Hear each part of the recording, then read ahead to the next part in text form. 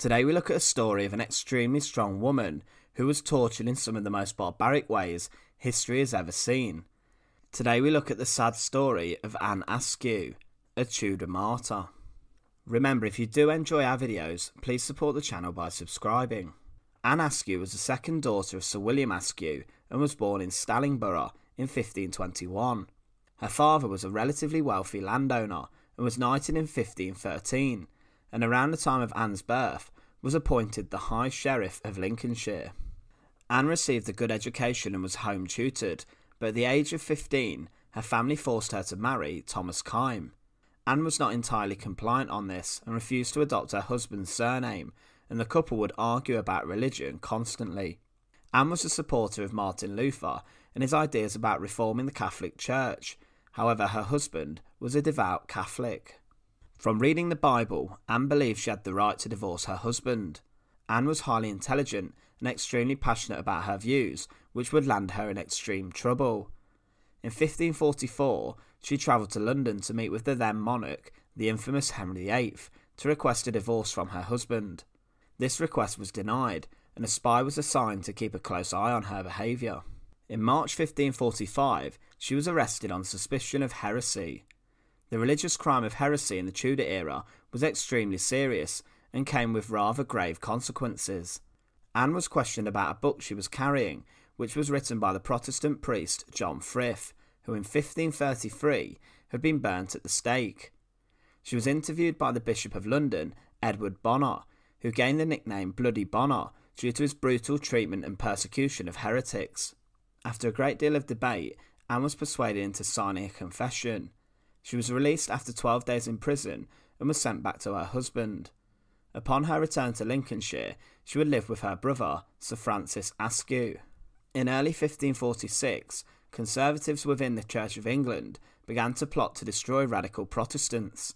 Led by Stephen Gardiner, the Bishop of Winchester, Henry VIII gave his support to this.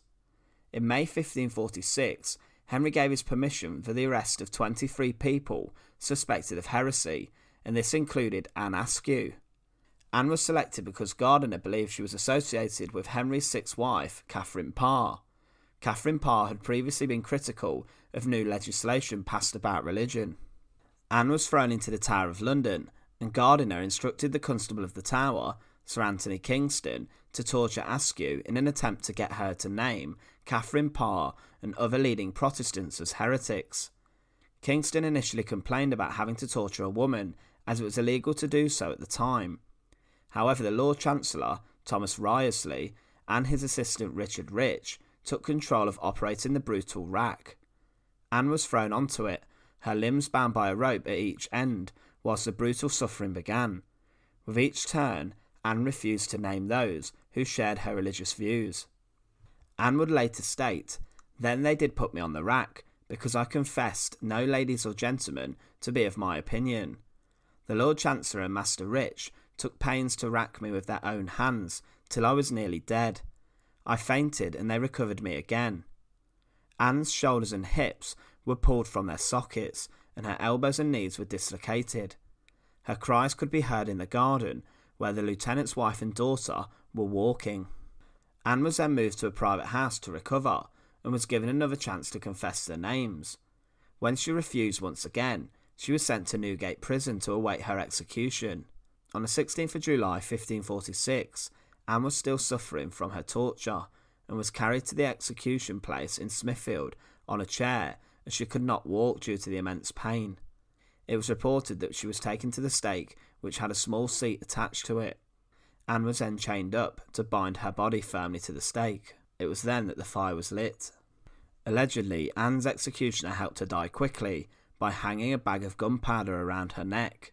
She was executed along with 3 other men. John Bale wrote that Dutch merchants were present there and were appalled by what they had seen. Also at the time there was a huge thunderclap. This showed the displeasure of God for the tyrannous murders of the innocents. Following Anne's death, Bishop Gardiner met with Henry VIII and raised concerns about his wife's religious beliefs. Initially, Henry wasn't bothered, however he did consent in the arrest of his wife and her 3 leading ladies in waiting. Henry went to see his wife about her religious beliefs, and Henry began to put up with Catherine's radical views because of the good care that she took of him and how she nursed him better.